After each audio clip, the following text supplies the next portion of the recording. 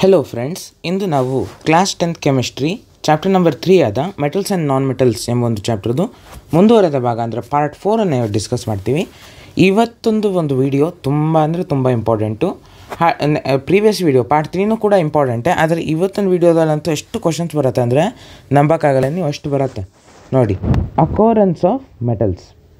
Okay, ನಾವು ನೋಡಿದ್ವಿ ಇವಾಗ ಮೆಟಲ್ಸ್ ನಾನ್ ಮೆಟಲ್ಸ್ ಬಗ್ಗೆ ಕ್ಲೀನಾಗಿ ಡಿಸ್ಕಸ್ ಮಾಡಿದ್ವಿ. ಅದು ಹೇಗೆ ರಿಯಾಕ್ಷನ್ ಆಗುತ್ತೆ, ಹೇಗೆ ಕಾಂಪೌಂಡ್ಸ್ ಫಾರ್ಮ್ ಆಗುತ್ತೆ, ಅದರ ಪ್ರಾಪರ್ಟೀಸ್ ಏನು ಎಲ್ಲ ಡಿಸ್ಕಸ್ ಮಾಡಿದ್ವಿ. ಇವಾಗ ಪರ್ಟಿಕ್ಯುಲರ್ಲಿ ಮೆಟಲ್ಸ್ ಬಗ್ಗೆ ಡಿಸ್ಕಸ್ ಮಾಡೋಣ. ಇವಾಗ ಮೆಟಲ್ಸ್ ಅನ್ನೋದು ನಮ್ಮ ಕೈಗೆ ಹೇಗೆ ಬಂತು? ಫಾರ್ ಎಕ್ಸಾಂಪಲ್ ಗೋಲ್ಡದ್ದು ನೆಕ್ಲೆಸ್ ಹಾಕೊತೀವಿ, ಅದು ನಮ್ಮ ಕೈಗೆ ಹೇಗೆ ಬಂತು? ಮತ್ತು ಐಯನ್ದು ಒಂದು ರಾಡ್ಸ್ ಮಾಡ್ತೀವಿ, ಅದು ನಮ್ಮ ಆ ಒಂದು ಐಯನ್ ನಮ್ಮ ಕೈಗೆ ಹೇಗೆ ಬಂತು? ಅದನ್ನೆಲ್ಲ ನೋಡೋಣ.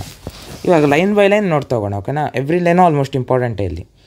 The earth crust is major source of metals. Earth ಕ್ರಸ್ಟು ತುಂಬ ಮೆಟಲ್ಸ್ ಇರುವಂಥ ಒಂದು ಮೇಜರ್ ಸೋರ್ಸು, ಅಲ್ಲಿಂದನೇ ನಾವು ಮೆಟಲ್ಸ್ನೆಲ್ಲ ಎಕ್ಸ್ಟ್ರಾಕ್ಟ್ ಮಾಡೋದು. Sea water also contains some soluble salts such as sodium chloride, magnesium chloride etcetera. Sea ವಾಟರಲ್ಲೂ ಕೂಡ ಇಂಥ ಒಂದು ಸಾಲ್ಯುಬಲ್ ಸಾಲ್ಟ್ಸ್ ಇರುತ್ತೆ. ಓಕೆನಾ? Sodium chloride, magnesium chloride etcetera. Sodium chloride ಗೊತ್ತು ನಮಗೆ, NaCl. ಸಿ ವಾಟರಿಂದನೇ ತಾನೇ ನಾವು ಸಾಲ್ಟ್ನ ಎಕ್ಸ್ಟ್ರಾಕ್ಟ್ ಮಾಡೋದು. ಅದೇ ಥರ ಮ್ಯಾಗ್ನೀಷಿಯಮ್ ಕ್ಲೋರೈಡು ಕೂಡ ಇದೆ C ವಾಟರಲ್ಲಿ. The elements or compounds which occur naturally in the earth's crust are known as minerals. One more question. What are minerals ಅಂತ ಕೇಳಿದಾಗ ಇಷ್ಟನ್ನು ನೀವು ಬರೀಲೇಬೇಕು ನೋಡಿ. The elements, okay, or compounds which occur naturally in the earth's crust are known as minerals. Okay, ಇಷ್ಟನ್ನು ನೀವು ಕ್ಲೀನಾಗಿ ಗೊತ್ತು ಮಾಡ್ಕೊಂಡಿರಬೇಕು. Okay, ಇನ್ನೊಂದು ಸತಿ ನಾನು ಇದನ್ನು ಹೈಲೈಟ್ ಮಾಡ್ತೀನಿ, ನೋಡ್ಕೊಳ್ಳಿ. The elements or compounds which occur naturally in the earth's crust are known as minerals. ಇದನ್ನು ನೀವು ಅಂಡರ್ಲೈನ್ ಮಾಡ್ಕೊಳ್ಬೇಕು ಅಷ್ಟೇ. ಇದು ತುಂಬ important. 1 mark question. Okay, 1 mark ಪಕ್ಕದಲ್ಲೇ ಬರಿತಾ ಹೋಗ್ತೀನಿ.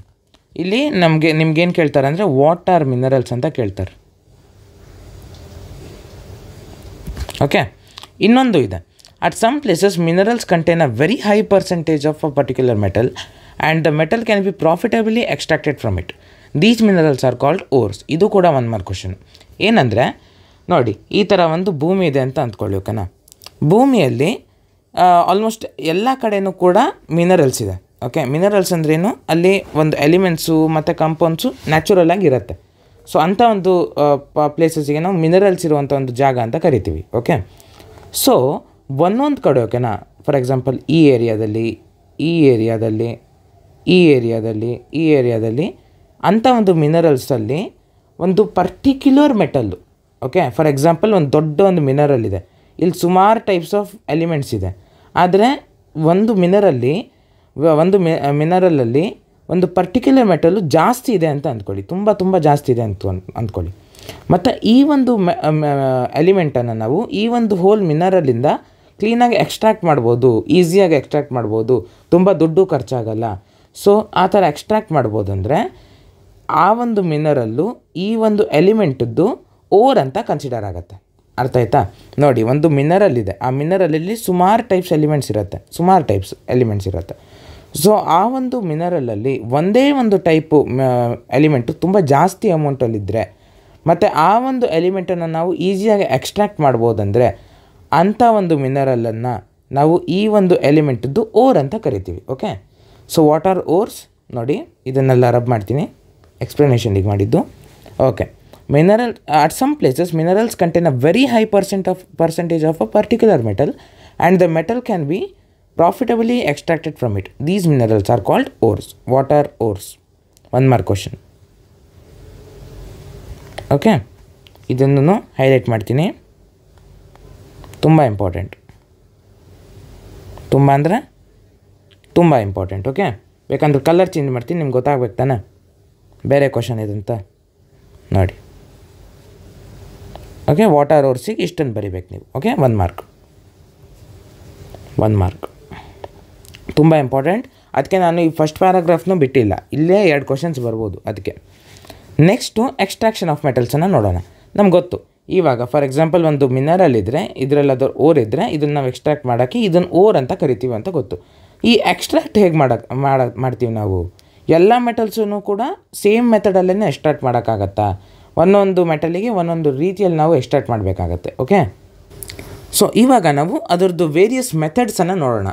ಓಕೆ, ಒಂದೊಂದು ಮೆಟಲನ್ನು ಕೂಡ ಒಂದೊಂದು ಮೆಥಡಲ್ಲಿ ನಾವು ಎಕ್ಸ್ಟ್ರಾಕ್ಟ್ ಮಾಡ್ತೀವಿ. ಆ ಒಂದು ಮೆಥಡ್ಸನ್ನು ನೋಡೋಣ. ಇವಾಗ ಸ್ವಲ್ಪ ಹಿಂದೆ ಹೋದರೆ ನಾವು ಈ ಒಂದು ಚಾಪ್ಟ್ರಲ್ಲಿ, ಓಕೆ, ಸ್ವಲ್ಪ ಹಿಂದೆ ಹೋಗೋಣ.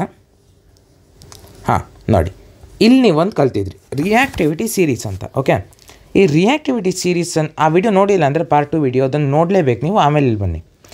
ಓಕೆ, ರಿಯಾಕ್ಟಿವಿಟಿ ಸೀರೀಸಲ್ಲಿ ನಾವು ಮೋಸ್ಟ್ ರಿಯಾಕ್ಟಿವ್ ಎಲಿಮೆಂಟ್ಸನ್ನು ನೋಡಿದ್ವಿ, ಲೀಸ್ಟ್ ರಿಯಾಕ್ಟಿವ್ ಎಲಿಮೆಂಟ್ಸ್ನ ನೋಡಿದ್ವಿ, ಮತ್ತು ಮಾಡರೇಟ್ ರಿಯಾಕ್ಟಿವ್ ಎಲಿಮೆಂಟ್ಸನ್ನು ಕೂಡ ನೋಡಿದ್ವಿ. ಮೋಸ್ಟ್ ರಿಯಾಕ್ಟಿವ್ ಅಂದ್ರೇನು?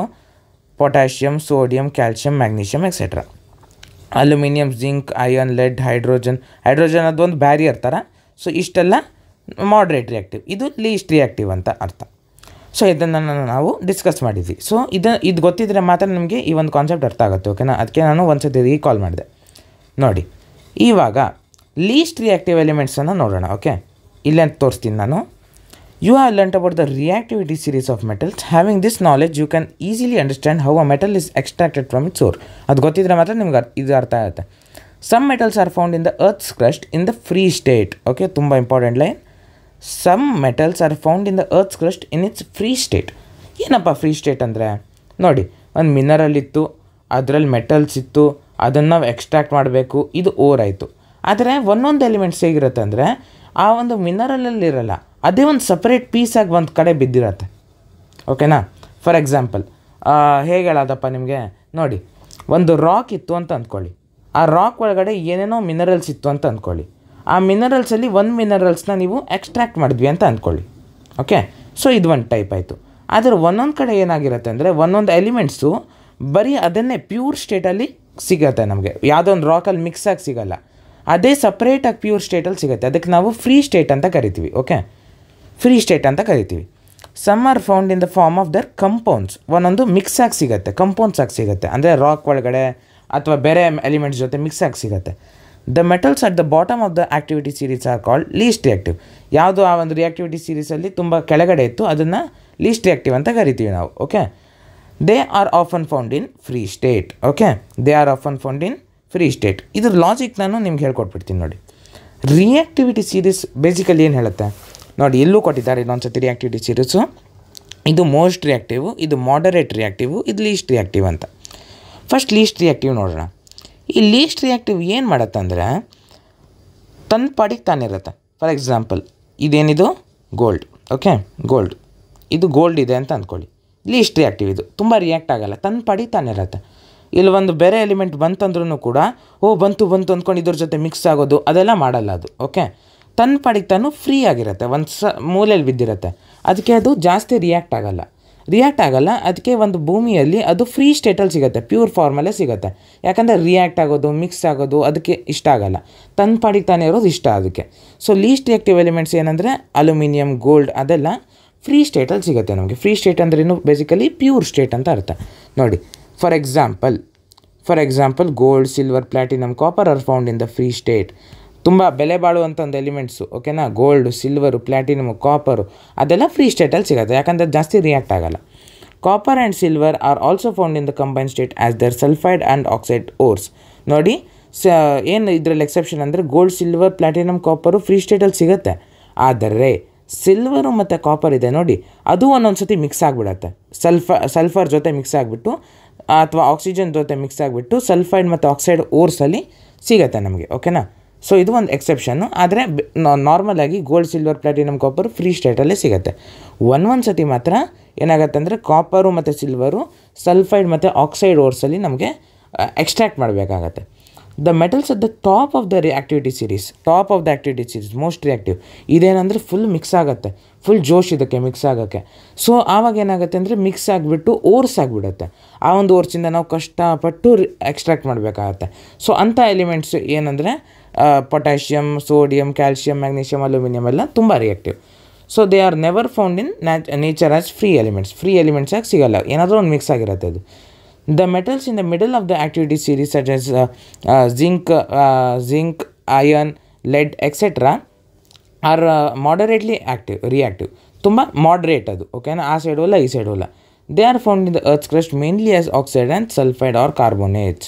ನೋಡಿ, ಲೀಸ್ಟ್ ರಿಯಾಕ್ಟಿವ್ ಏನಾಗಿತ್ತು? List ರಿಯಾಕ್ಟಿವು, free state.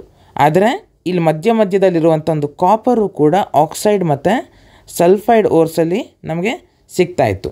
ಸೊ ಅದೇ ಥರ ಈ ಮಾಡರೇಟ್ ಎಲಿಮೆಂಟ್ಸು ಕೂಡ ಆಕ್ಸೈಡ್ ಮತ್ತು ಸಲ್ಫೈಡ್ ಓರ್ಸ್ ಜೊತೆ ಕಾರ್ಬೋನೇಟ್ ಓರ್ಸಲ್ಲೂ ಕೂಡ ಸಿಗತ್ತೆ ನಮಗೆ, ಕಾರ್ಬೋನೇಟ್ ಓರ್ಸ್. ಓಕೆನಾ. ಆದರೆ ಈ ಒಂದು ಎಲಿಮೆಂಟ್ಸ್ ಮಾತ್ರ ಫುಲ್ಲು ಮಿಕ್ಸ್ ಆಗಿಬಿಟ್ಟಿರುತ್ತೆ, ತುಂಬ ಕಷ್ಟಪಟ್ಟು ಅದನ್ನು ಎಕ್ಸ್ಟ್ರಾಕ್ಟ್ ಮಾಡಬೇಕಾಗತ್ತೆ. ಸೊ ಈ ಮೂರು ಕ್ಯಾಟಗರೀಸ್ ಇದೆ ನೋಡಿ, most reactive, moderate reactive, list reactive. ಇದನ್ನು ನಾವು ಬೇರೆ ತ್ರೀ ಮೆಥಡ್ಸಲ್ಲಿ ನಾವು ಅದನ್ನು ಎಕ್ಸ್ಟ್ರಾಕ್ಟ್ ಮಾಡ್ತೀವಿ. ಸೊ ಆ ಒಂದು ಮೆಥಡ್ಸನ್ನು ಕಲಿಯೋದೇ ಈ ಒಂದು ವಿಡಿಯೋದು ಉದ್ದೇಶ. ಓಕೆನಾ.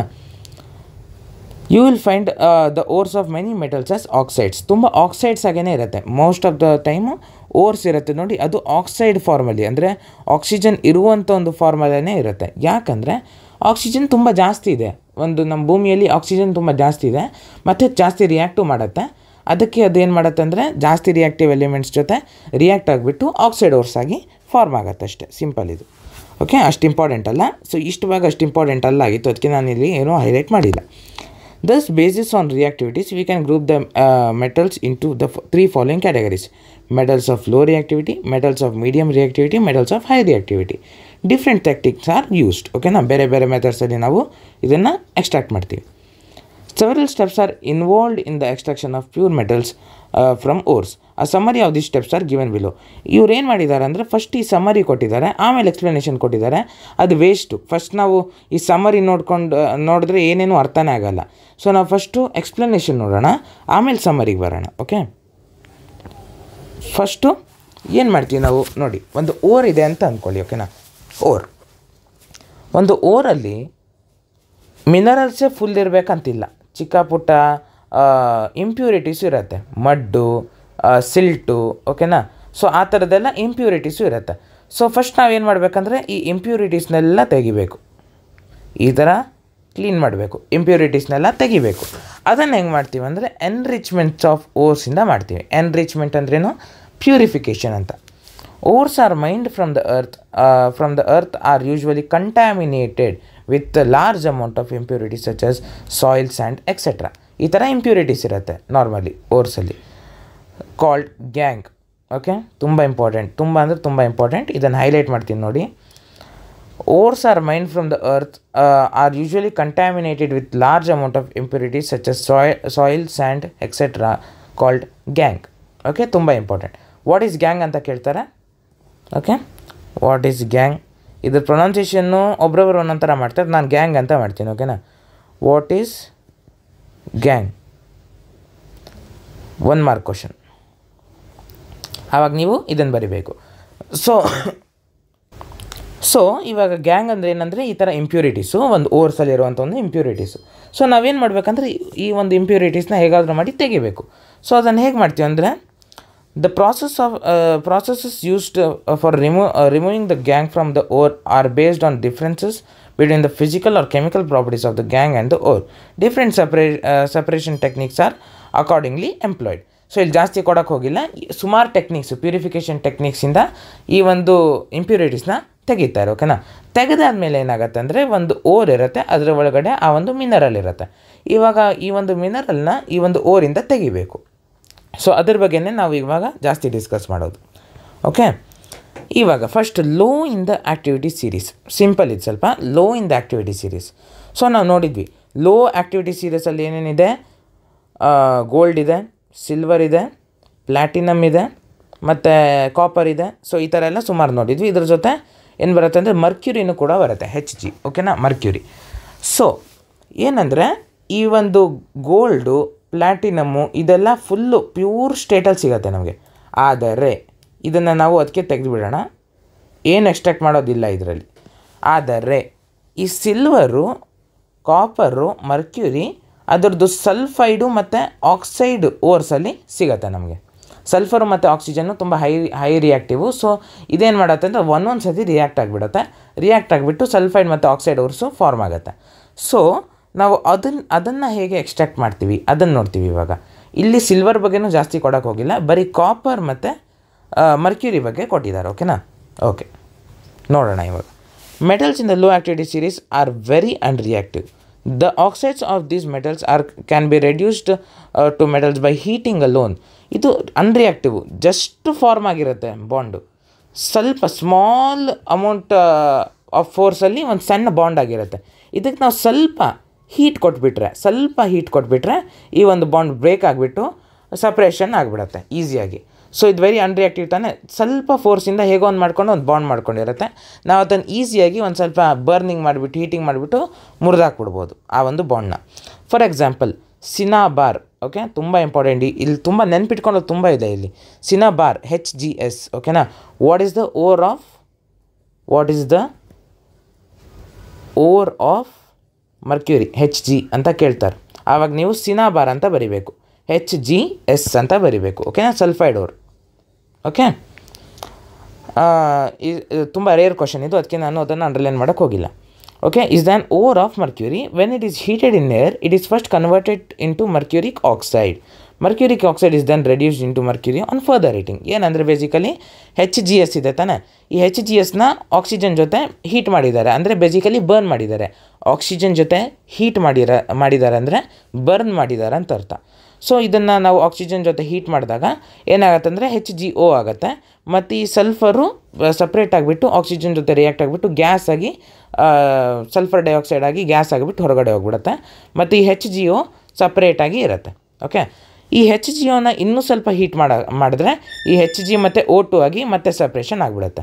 ಸೊ ಇದು ಬೇಸಿಕ್. ಇದು ಏನಂದರೆ ಫಸ್ಟು HgS ಇರುತ್ತೆ, ಅದನ್ನು ನಾವು O2 ಹಾಕಿದಾಗ ಈ HgS ಏನಾಗುತ್ತೆ ಅಂದರೆ HgO ಆಗುತ್ತೆ, ಮತ್ತು S ಏನಾಗುತ್ತೆ SO2 ಆಗಿ ಗ್ಯಾಸ್ ಆಗಿ ಮೇಲೆ ಹೋಗ್ಬಿಡುತ್ತೆ. ಈ HgOಗೆ ಇನ್ನೂ ಹೀಟ್ ಹಾಕಿದ್ರೆ ΔH ಇನ್ನೂ ಹೀಟ್ ಹಾಕಿದ್ರೆ ಏನಾಗುತ್ತೆ ಅಂದರೆ Hg + O2 ಆಗಿ ಬಾಂಡ್ ಬ್ರೇಕ್ ಆಗಿಬಿಡುತ್ತೆ. ಓಕೆ, ಅಷ್ಟೇಳಿ ಕೊಟ್ಟಿರೋದು, ತುಂಬ ಸಿಂಪಲ್. ನೆಕ್ಸ್ಟು ಅದೇ ಥರ Cu2S. ಓಕೆನಾ, copper sulphide. Cu2S copper sulphide ಇದು ಒಂದು ಓರೆ. ಓಕೆನಾ, so sulphide ಓರು in nature can be ಒಬ್ಟೈನ್ಡ್ by just heating in air. ಇದನ್ನು ಸೇಮ್ HgS ಥರನೇ Cu2S ಜೊತೆ ಆಕ್ಸಿಜನನ್ನು ನಾವು ಹೀಟ್ ಮಾಡಿದಾಗ Cu2O ಕಾಪರ್ ಆಕ್ಸೈಡ್ ಆಗುತ್ತೆ, ಮತ್ತು SO2 ಗ್ಯಾಸು ಹೊರಗಡೆ ಹೋಗುತ್ತೆ, ಮತ್ತು Cu2 ಇದೇ Cu2Oನ ಮತ್ತು ಅದೇ Cu2S ಜೊತೆ ರಿಯಾಕ್ಟ್ ಮಾಡಿದಾಗ ಏನಾಗುತ್ತೆ ಅಂದರೆ Cu ಮತ್ತು SO2 ಆಗಿ ಸಪ್ರೇಟ್ ಆಗುತ್ತೆ. ಆಲ್ಮೋಸ್ಟ್ ಸೇಮ್ ರಿಯಾಕ್ಷನ್ನೇ ಇದು, ಜಸ್ಟ್ ಅಲ್ಲಿ Hg ಇದೆ, ಇಲ್ಲಿ Cu2O ಇದೆ. ಇಲ್ಲಿ ಒಂದು ಚಿಕ್ಕ ಒಂದು ಡಿಫ್ರೆನ್ಸ್ನ ನೀವು ಅಬ್ಸರ್ವ್ ಮಾಡಬೇಕಾಗತ್ತೆ.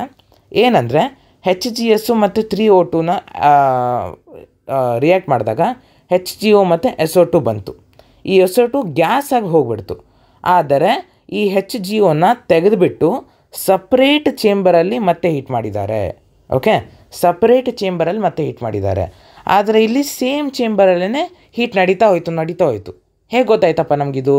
ಉಳಿದಿರೋ Cu2S ನೋಡಿ ಇಲ್ಲೇ ಇದೆ, ಇಲ್ಲೇ ಇದೆ ನೋಡಿ, ಅದರ ಜೊತೆನೇ ಮತ್ತೆ ಹೀಟ್ ಆಯ್ತು. ಇದು ಅರ್ಥ ಆಯ್ತಾ?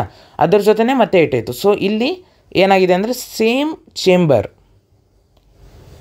ಹೀಟಿಂಗ್ ಚೇಂಬರ್, ಇಲ್ಲಿ ಡಿಫ್ರೆಂಟ್ ಹೀಟಿಂಗ್ ಚೇಂಬರ್. ಓಕೆನಾ, ಇದು ಒಂದು ಚಿಕ್ಕ ಡಿಫ್ರೆನ್ಸು. ನಿಮ್ಮ ಅಡಿಷ್ನಲ್ ನಾಲೆಜಿಗೆ ನಾನು ಹೇಳಿದ್ದು. ಆವಾಗ ನಿಮ್ಗೆ ಈ ಒಂದು ರಿಯಾಕ್ಷನ್ನು ಕೂಡ ನೆನಪಿರುತ್ತೆ. ನೋಡಿ, ಇಲ್ಲಿ ಬರೀ HgO ಇದೆ, ಇಲ್ಲಿ Cu2O ಜೊತೆ Cu2S ಇದೆ. ಓಕೆ, ಅದಕ್ಕೆ ನಾನು ಆಲ್ಮೋಸ್ಟ್ ಸೇಮ್ ರಿಯಾಕ್ಷನ್ ಅಂತ ಹೇಳಿದ್ದು. ಓಕೆನಾ. ಓಕೆ, ನೆಕ್ಸ್ಟ್ ಹೋಗೋಣ. Extraction of metals in the middle of the activity series. Middle ಅಂದ್ರೇನು? ಆವಾಗ ಏನೇನು ಎಲಿಮೆಂಟ್ಸ್ ಬರುತ್ತೆ ಇಲ್ಲೇ ಮೇಲೆ ಕೊಟ್ಟಿದ್ದಾರೆ ನೋಡಿ, Zn, Fe, Pb, Cu etcetera. ಓಕೆನಾ. ಸೊ ಇಲ್ಲಿ ಸ್ವಲ್ಪ ಕಾಂಪ್ಲೆಕ್ಸ್ ಇದೆ. Middle of the activity series ಸ್ವಲ್ಪ ಕಷ್ಟದ್ದು, ಯಾಕಂದರೆ ಸುಮಾರು ಕೇಸಸ್ ಬರುತ್ತೆ. ಪರವಾಗಿಲ್ಲ, ಓದೋಣ. The metals in the middle of the activity series such as iron, zinc, LED, copper etcetera. Copper ಬಂದುಬಿಡತ್ತೆ ಇಲ್ಲಿ, ಯಾಕಂದರೆ ಅದು ಒಂಥರ ಆ ಸೈಡು ಅಲ್ಲ ಈ ಸೈಡು ಅಲ್ಲ ಅನ್ನೋ ಥರ. ಕಾಪರ್ ಮತ್ತೆ ಇಲ್ಲೂ ಬರುತ್ತೆ. Okay, R moderately reactive.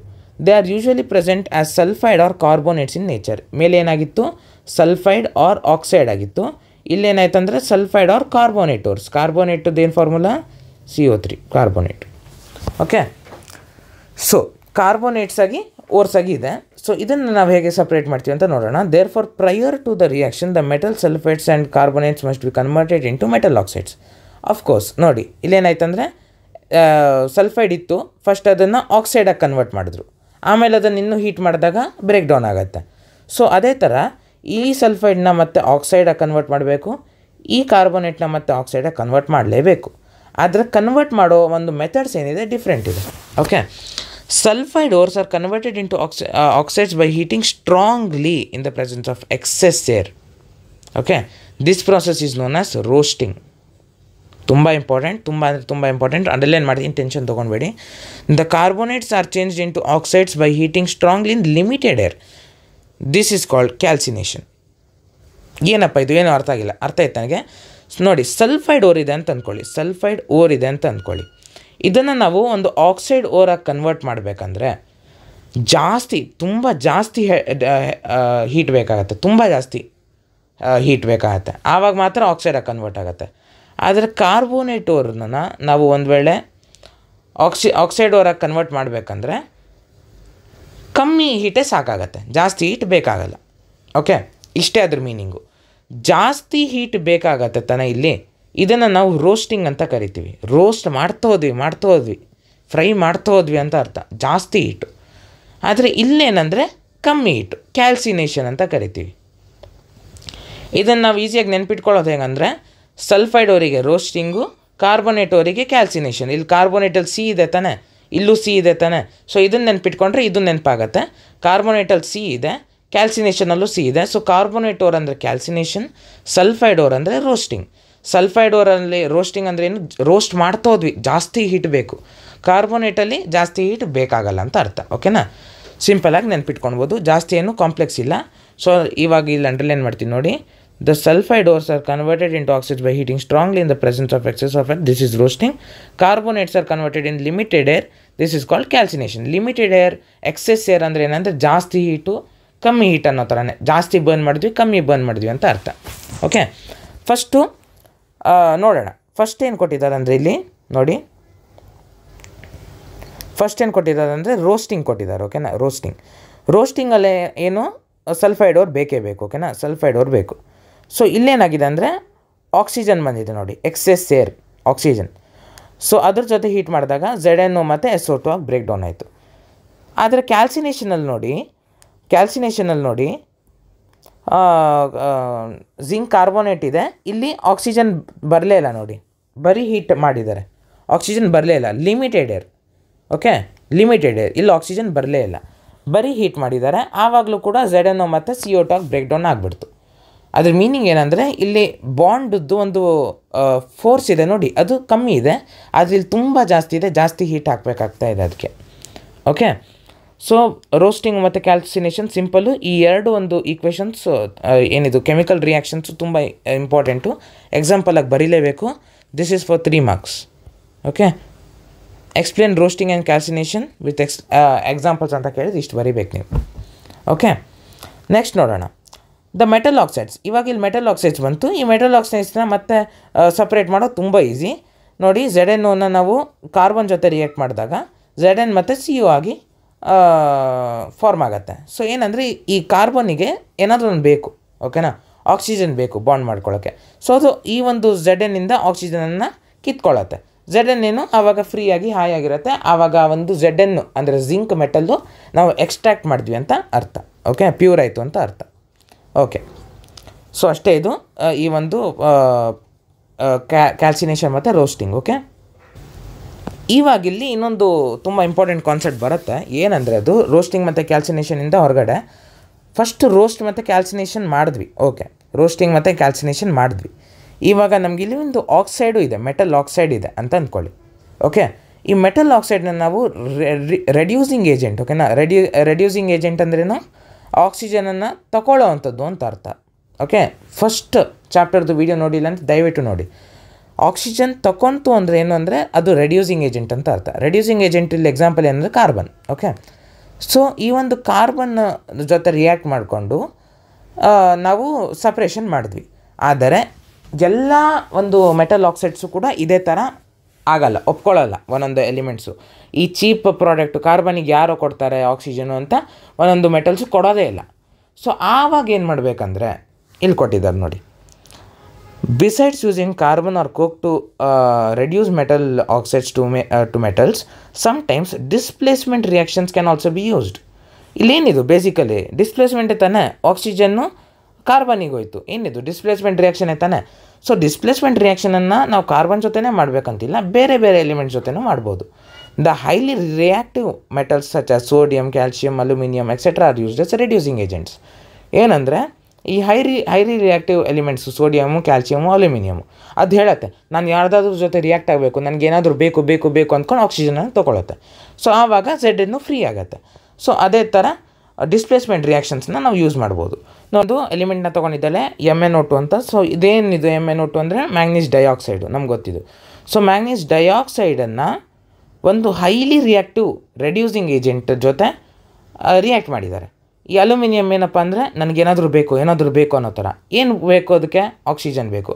Mn ಏನು ಮಾಡುತ್ತೆ, ತುಂಬ ಕರುಣಾಮಯಿ Mn. ಸೊ ಕೊಟ್ಬಿಡತ್ತೆ, ಆಯಿತು ನಿನಗೆ ಆಕ್ಸಿಜನ್ ಬೇಕಾನೆ, ನಾನು ಕೊಡ್ತೀನಿ ನಿನಗೆ ಆಕ್ಸಿಜನ್ ಅಂತ ಕೊಟ್ಬಿಡತ್ತೆ.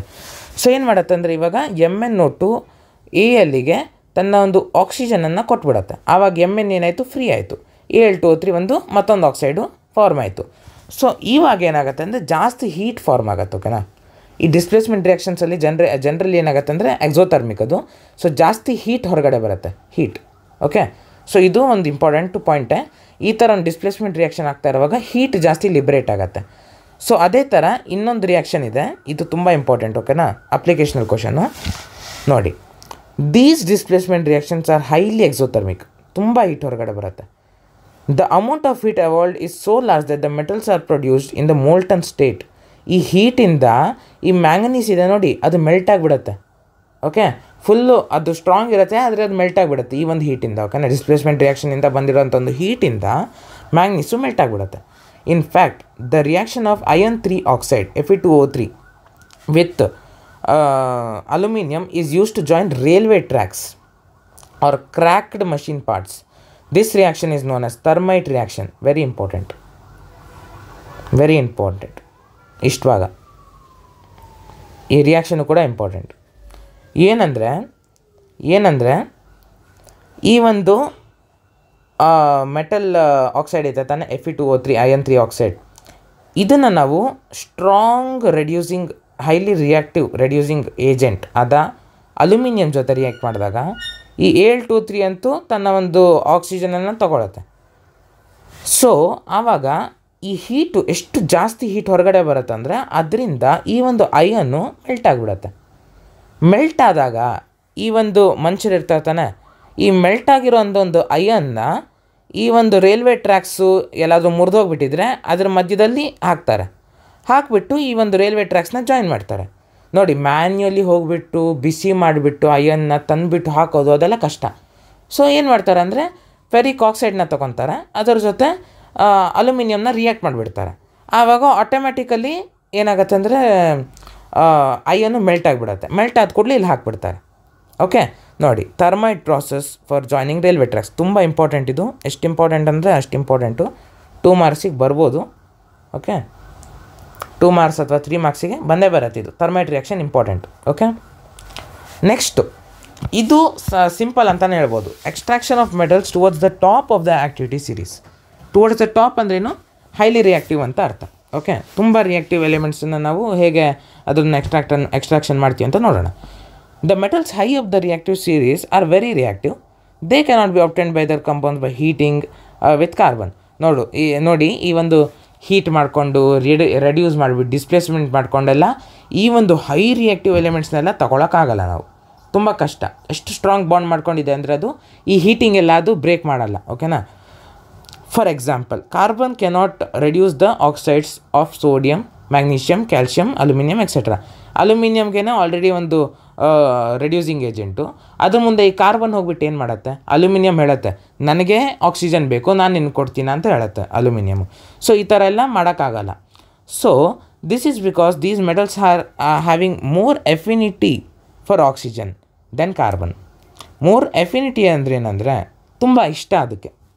ಈ ಅಲ್ಯೂಮಿನಿಯಮ್ಮು, ಮ್ಯಾಗ್ನೀಷಿಯಮ್ಮು ಅದೆಲ್ಲ ಏನಂದರೆ ನನಗೆ ಆಕ್ಸಿಜನ್ ಬೇಕು ಅಂತ ಇರುತ್ತೆ.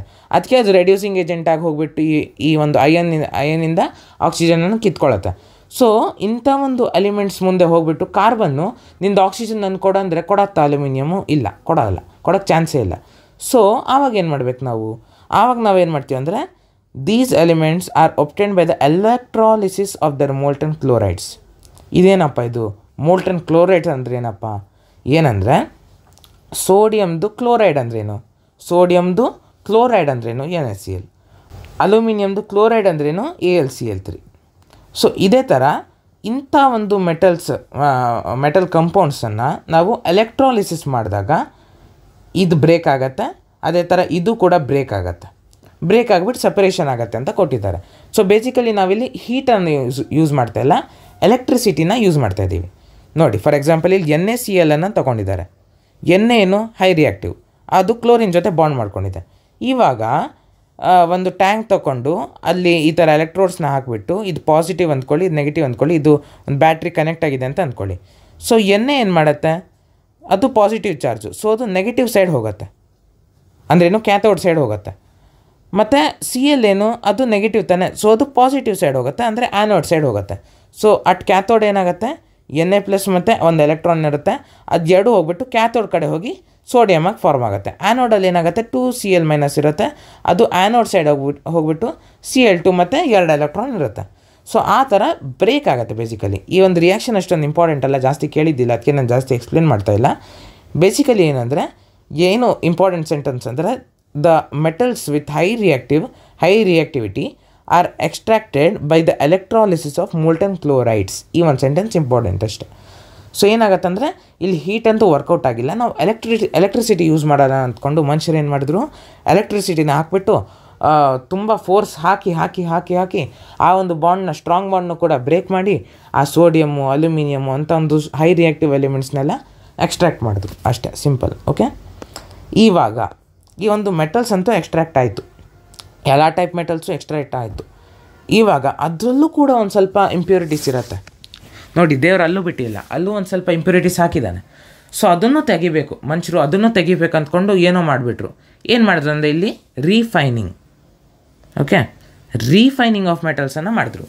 ಇದು ಅಷ್ಟೊಂದು ಇಂಪಾರ್ಟೆಂಟ್ ಅಲ್ಲ, ಆದರೆ ಈ ಡಯಾಗ್ರಾಮ್ ಮಾತ್ರ ಇಂಪಾರ್ಟೆಂಟ್. ಓಕೆನಾ, ತುಂಬ ಇಂಪಾರ್ಟೆಂಟ್ ಡಯಾಗ್ರಾಮು, ಇದನ್ನು ರಟ್ಟ ಮಾಡಿಬಿಡಿ. ಓಕೆನಾ, ಅಷ್ಟು ಇಂಪಾರ್ಟೆಂಟ್ ಇದು. Okay, the metals produced by various reduction process described above R not very pure.